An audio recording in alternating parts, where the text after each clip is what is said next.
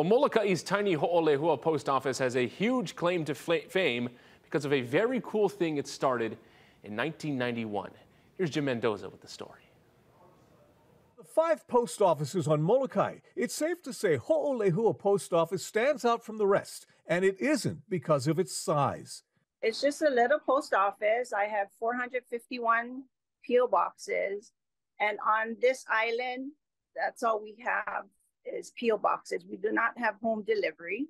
Located close to the island's airport, the post office gets a lot of business from tourists who make a beeline there to decorate coconuts with their own artwork and messages. They mail them off as postcards. The nutty program even has a catchy name, Post-a-Nut. It was a unique idea, instead of a plain postcard, they're posting a nut. Visitors to Molokai learn about Ho'olehua's coconut campaign as soon as they get off the airplane. A sign points the way. And that sign was made by the postmistress who created this Post-a-Nut program. Her name is Margaret Leary.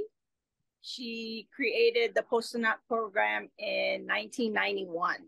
Postmaster Roxanne Tencayo follows in the footsteps of her predecessors, who kept the program going as a revenue stream for the post office. At times, she'll supply the coconuts, but most often customers have to bring in their own. The coconuts need to be dry, and they can't have any bug holes or anything sprouting from the coconut.